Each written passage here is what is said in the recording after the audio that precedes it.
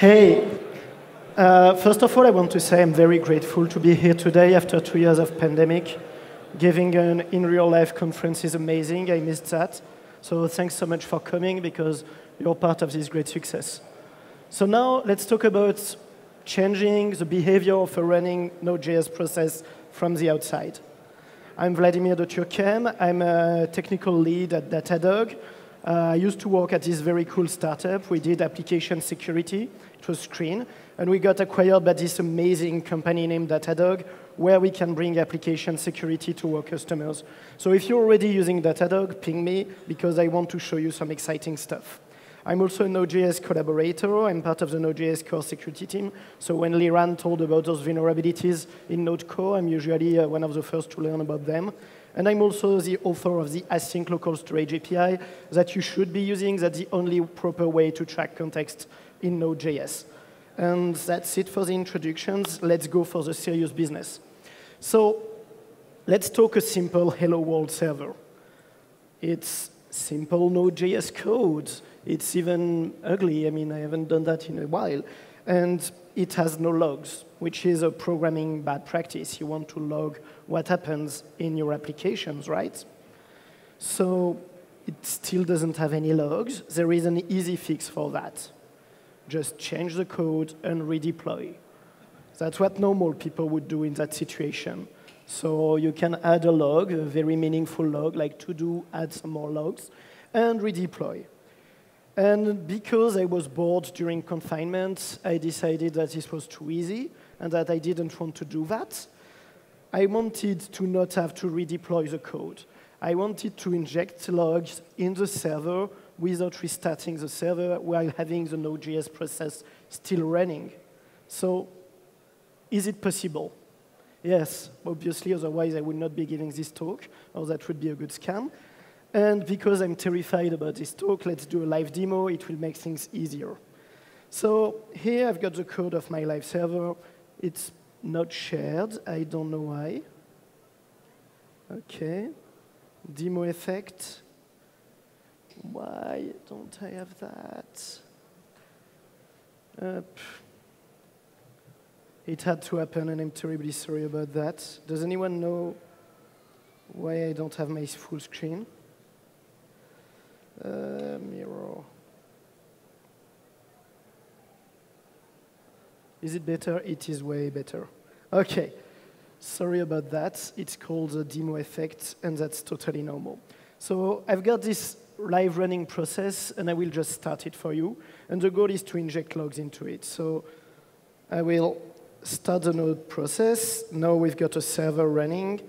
And if I curl on it, well, I just get OK as a response, and it has no logs. Ta-da. Now the goal of the game is, can we put logs into this server without restarting it? Let's have fun.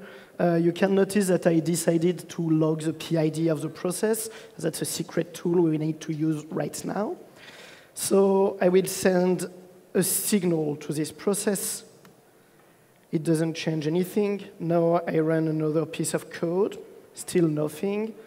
And now, when I run my curl command here, we've got logs in the server. So we haven't restarted the servers. We just ran some cryptic operations in other terminals.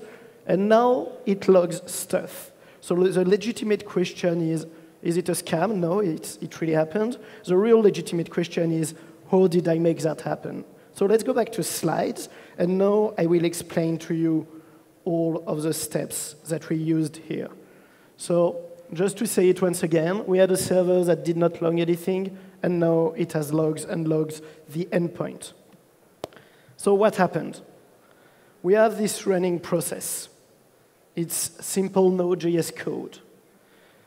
And there is this very, very cool thing in Node.js is that you can enable the debugger on a running process. So your process is running, and if you've got access to the machine, you can send what's called a signal directly to it, in that case, SIGUSR1, and that will enable the debugger. The debugger, basically, it's a WebSocket port listening for connections. So that's why I decided to log the PID in my case, because I needed it to send the signal. I could have found it with PS and other things, but that would have made the demo even more disastrous, so I just use it. And next, you saw that I used the kill command. So kill does not always destroy a process. You can pass it a signal to say, hey, I want to use you to send a signal to this process by PID. So in our case here, sig USR1. It also works with the process.kill command in Node.js, which is pretty fun. You can actually send a kill signal to another process from a Node.js process. You can check Node.js documentation for more of that. So we started the debugger. That's what's on the left-hand side. Debugger listening, and then we've got a WebSocket port. We started the debugger, meaning that we could have connected using Chrome Inspect or any debugger, like the one in VS Code, the one in WebStorm, and do anything you can do with the debugger that we all know and love. But since I was in confinement, I was bored, and I didn't want to use regular stuff. I wanted to understand what's behind the debugger. How does the debugger communicate on a WebSocket to change what's happening inside a process? So let's use what's called the Chrome DevTool protocol. It's actually really cool, is that anything you can do with the debugger is part of a text protocol, text and object protocol. So when you use the debugger, even in Google Chrome, like from Chrome to Chrome, you're using this protocol. So in the Node.js version, it has domain, like debugger, profiler, runtime, that enables you to access objects within the heap of the process and to change them. When you are using that with the browser version of the protocol, you can even interact with the DOM, you can interact with nodes, and you can do very cool stuff. So if you want to understand the magic behind debugging in Node.js and JavaScript in general, you want to check that. That's not very beginner-friendly, but amazing. So let's use that. And let's write code that use that. And I'm pretty sure everyone is mad at me for having so small images, so we will zoom a bit. At first, we use a package that's named Chrome Remote Interface. That's basically a client for the debugger protocol, so we don't have to write everything in the WebSocket ourselves. So we call runtime.enable. That means we enable the runtime domain. All the methods in the protocol are part of a domain. They are sorted in little boxes, and you need to enable the big box to access them. So we will enable the runtime one, meaning that we will call method from the runtime domain. OK, and now we run a command that is client.runtime.evaluate, meaning I want to evaluate code in the other process. So just taking a step back, we are not in the process of the server. We are in another Node.js process that I called to inject. That's another file. So we are remotely controlling a Node.js process from another Node.js process here. So we will run arbitrary code on the server process. And we will run require http.server.prototype. That actually returns the prototype of the server class. Does it return it really? No, because we are in another process, so we can't access the object itself. It's not even existing in our process. But we've got a pointer. So if you remember doing C or anything with pointers, not JavaScript, hopefully, we've got a pointer. That's basically a remote pointer from a process to another. So we know that server.prototype, the object, we can communicate with it by using the pointer is here as an object ID. And we can do operations on it, like getting the list of objects that implement this prototype. So that's the first thing we do at the top. We call a method called runtime.queryObjects, and we provide the prototype object ID, which is exactly the number at the bottom right of this screen. So this returns us with a list of pointers toward the objects that implements this prototype. So all the HTTP servers in the server process. OK, but because it's a remote object, we get a pointer to the array. So now we need to get the properties on that array and that points us to the array, which are numbers, and that gives us the list of servers. So at the top, we take the first result of this array, and we've got the unique instance of http.server. OK, let's go to something funnier. Let's run remote code once again. I just pollute the process with a method I call patch listener that I require from somewhere else. We'll see that right after. And then, on line 7, we call function on our server instance. So it's our HTTP server instance. And we call process.patchListener on that. OK, so the legitimate question now is, what's inside patch listener? Well, we use a very cool module named Shimmer that enables us to override code in JavaScript. So what we do is we run that on all the instances, on the instance of HTTP server. So this method I created is just doing one single thing. It takes all the listener for an event on an event emitter, it patches them, and places them back. So in our case, on the line 4, we take all the listener on the request event on the HTTP server, we remove all these listeners, and then for all of them, we replace them with this function on line 10, recres console.log original apply. Original apply means let's call the original method, the original listeners that we have removed from the HTTP server, and then we put them back on line 16.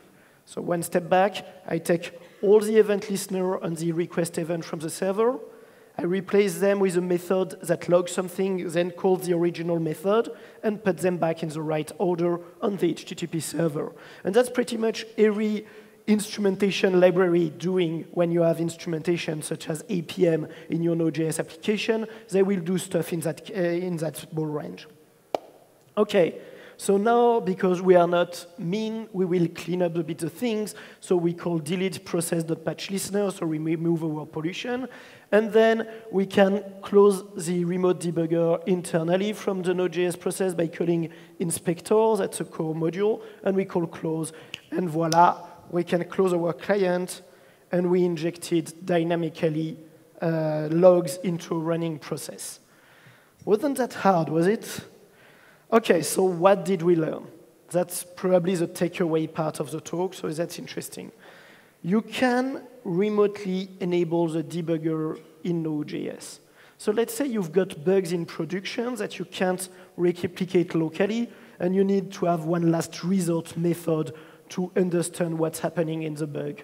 Well, SSH to the machine, enable the debugger locally, SSH tunnel to your machine, and use the Chrome DevTool remotely. I wrote a blog post on Screenblog about that to hunt for memory leaks, and that's a good read if you're interested in that. I've got live examples with Heroku, so you don't have to fight too much. With the DevTool protocol, you can do whatever you want. You have access to pretty much anything in the heap of the instrumented process. You can change its behavior, you can query objects, you can inject arbitrary code. And if you use the Chrome debug protocol on a web browser, you can change pretty much anything, know what is the exit size of the node. It's actually extremely powerful when you want to do advanced QA on a web application. Sometimes the tool you need are not exposed in the debug protocol. So for instance, the profiler in the debug tools has a polling time frame. And it means that if some methods are called shorter than this polling time frame, you won't see them in CPU profile. You can change that by using the debug protocol. So it's like the God mode of debugging for JavaScript. Feel free to use it and abuse it. This was not a talk about code injection. This was an intro to the DevTool secrets and how to leverage them. How you can, right now, build debugging scripts that will find bugs. How you can SSH to a server and find bugs you can't replicate locally. How you can analyze a heap in live directly with the DevTools. Thanks so much for your attention. Let's keep in touch. Follow me on Twitter. I'll share the slides.